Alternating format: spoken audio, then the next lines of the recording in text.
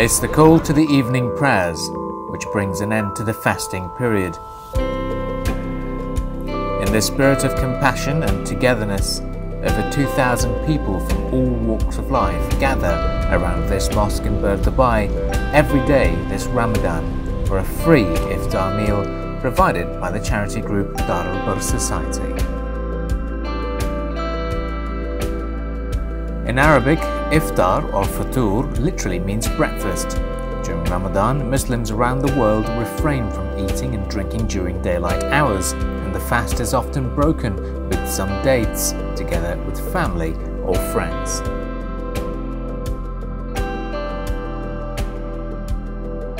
Regular visitor to this iftar is 21-year-old security guard Bilal Ahmed, who now classes the people he breaks the fast with as his family abroad.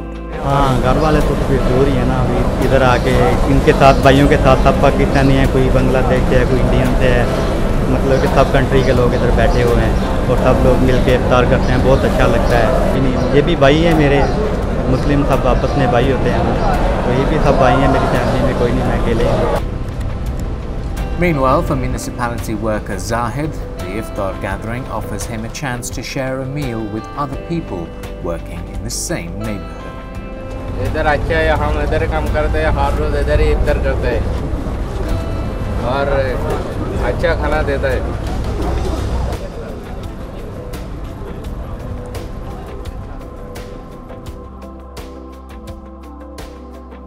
Around 30 volunteers work with the Dar Al Ber Society at this location to help guide the visitors and also distribute the meals. The 40-year-old charity group provides 11,000 free iftar meals every day at 35 different locations throughout the month. According to their spokesperson, the monthly costs of the meals and organising the distribution can reach over $1 million, and it is largely funded by public donations. We prepare all meals, include water and fruit, dates, and other things also. We have today also ice cream gift to him, inshallah.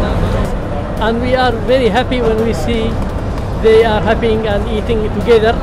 That's very nice meal. Though they are miles away from home, such societal contributions go a long way in spreading joy and happiness.